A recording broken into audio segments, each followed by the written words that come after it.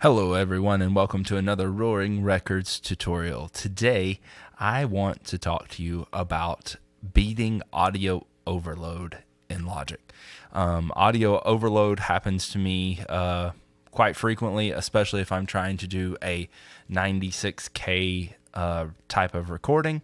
I don't have one of those big recordings up here, but I will show you the things that I would do to beat audio overload in Logic as I was going into a project. So I don't know what phase of a project you're in when you hit audio overload. You might be in the recording phase, you might not be in the recording phase, but let me show you how I watch out for audio overload. So your typical Logic window when it comes up, first of all, let's just make sure your Logic looks like mine. If you go into Preferences and Advanced Tools, I have all of my advanced tools turned on. You can enable all. I recommend you do this just the first thing you get Logic. I don't think you should learn it the other way. I think you should have access to everything right off the bat. So number one, make sure you do that. Number two, this little window right here is very nice. It tells you what bar and what beat you're on, how to keep the tempo, your time signature, your key signature, all of that stuff, but it can tell you so much more. You hit this little down arrow and come to Custom. Here, it tells you your CPU usage and your hard drive usage. If you click on CPU load, double click actually, here's your performance meter.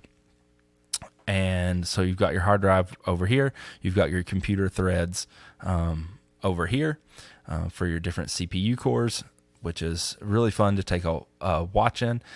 You'll notice that on recording or listening monitoring mode, most of the activity is over here on these threads, and as you do playback, you're going to see a lot more information pop up on those. So I'm just going to slide those up here so we can keep a closer eye on them. Now, nothing I've done here is an extensive track.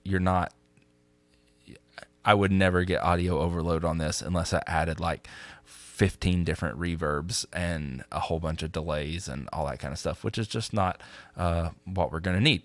So if you were to be experiencing audio overload or experiencing above 75% on all your threads, here's what I would do first.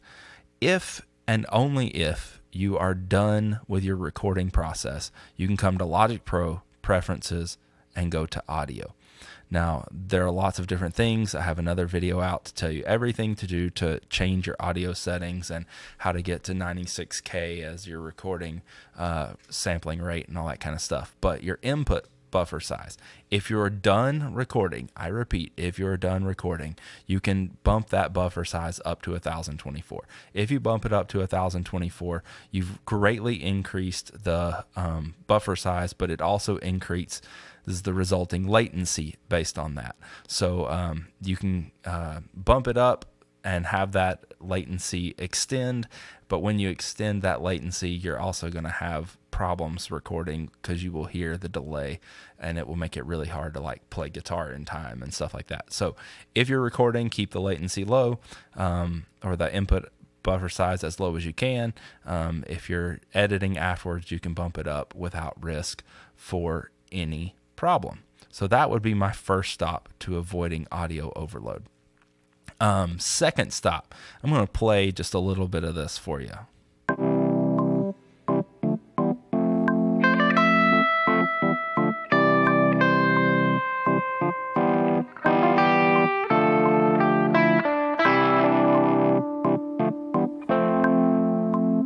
Okay, so obviously we've got a little classic electric piano thing here. We have a distortion amp just so that you could see that it had an extra plug-in on it. And this is a guitar, actual audio guitar, not MIDI, that I played in, and I put a BX console, SE9000 console on it. Now, one thing that would be causing this to have problems is you can see because of this arrow and the take 6 that's listed there, there are actually 6 previous takes on there. Well, you could comp out these takes and be like, hey, I want to use this out of this, and I want to use this and all that. Or you could make it just one, and for my purposes, I liked take 6 the best, so I'm just clicking and dragging where I want that to be. And so all these other 5 takes are useless. Well, here's what I'm going to do. I'm going to click on the comp, and I'm going to come in, and I'm going to flatten and merge. Again, I clicked on the B, and I came in to flatten and merge. And I'm just going to turn that now into one track. There are no more stacks of tracks there. I can't get back to those unless I edit undo, but I know that this is the one that I wanted to keep out of those. So there we go. We've got one audio file instead of 6 audio files being there. That saves the computer a lot of memory and a lot of searching, and it doesn't have to worry about you going back in the middle of one of those and picking a different take, so it makes everything run much simpler. You can actually see the threads have already dropped just by reducing those just a little bit. So now that would be a step to increasing the ease of the computer load. Now you may ask, you may have never seen a comp track. How did I get that? Well, I got that by not deleting every take that I took.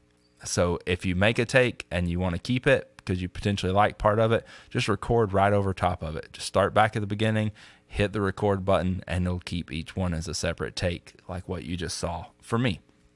But remember, when you're done, go back and get rid of the ones that you don't want. So the next thing that I would do to reduce this computer threading is, now that I have recorded my guitar part, I don't want to monitor that channel anymore, and I really don't want to record enable on that channel anymore, so I don't have to have an input assigned to it. So if you open your track inspector, which is this fun little window right here, or you can do this from your mixer if you're more comfortable with doing it from the mixer. Either one, I'll show you both. You can click right here on input number 1 and now turn this to no input. Again, that's here. I'm going back to input number 1, and I'm going to switch to no input. Either place controls the same thing. When I reduce that to no input, now it's not trying to monitor everything that's coming in. And you can already see that my performance meter is down to next to nothing now, because the only thing I'm really monitoring is my vocal signal that's coming in right now on this audio 1 channel. So if you've stacked up like 8 layers of your own voice recording, each time you get done with a layer, go back in and knock that input out right here. You don't need it, and it's just taking up CPU usage that you don't really want. So go back and knock that out. I find that that greatly reduces my computer overload, and it makes all the difference in the world for what I'm trying to do there. Now, let's go one step further. If you've already done this and you're still getting a massive amount of audio overload, say you have 20 or 30 tracks, you've got a few reverbs, you've got all sorts of stuff sent on buses and all of that kind of stuff. Well, the next thing you can do is what we call freeze a track in place.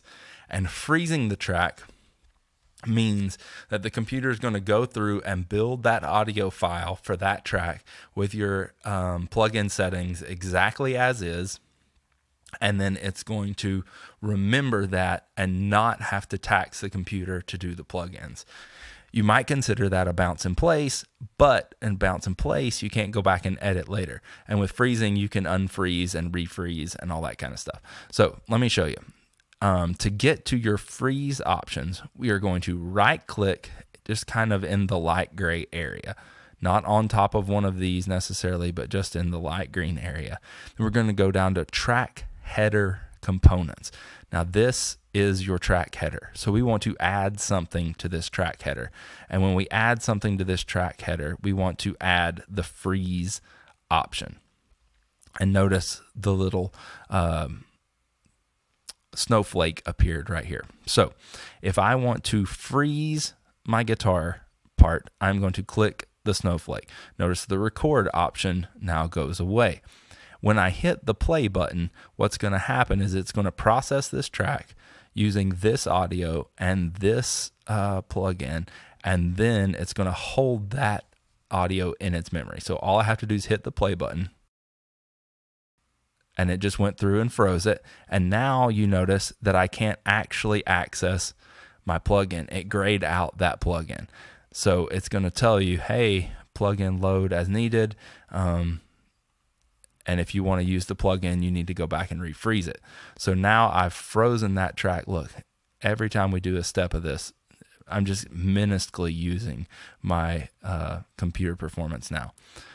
So now we've got the ability to play this over frozen.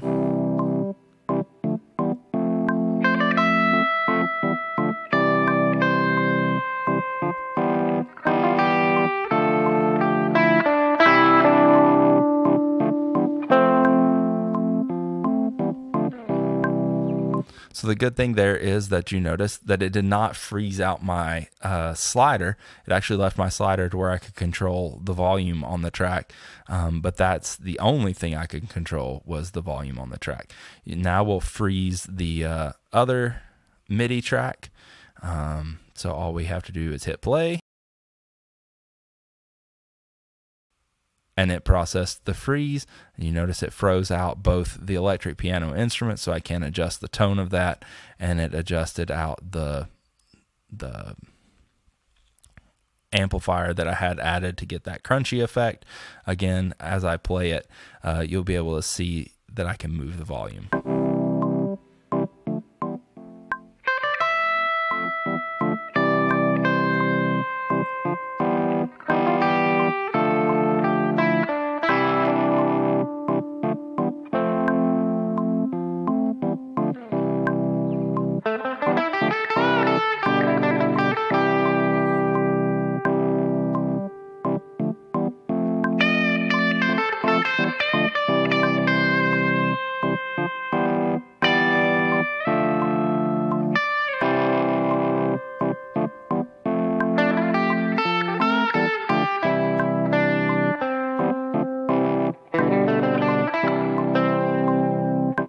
So there we did a run of the track with everything frozen in place. So you have the options there for all your freezing choices, and it makes your computer CPU usage just absolutely minimal. So if you get a really big track, you really want to consider doing this. If you're getting a lot of really frequent audio overload, this will really help reduce the amount of work that your computer's having to do to make the sounds that you want. I hope you found this helpful. If you have questions, please leave them in the comments below. I would love to hear from you. Thank you for watching.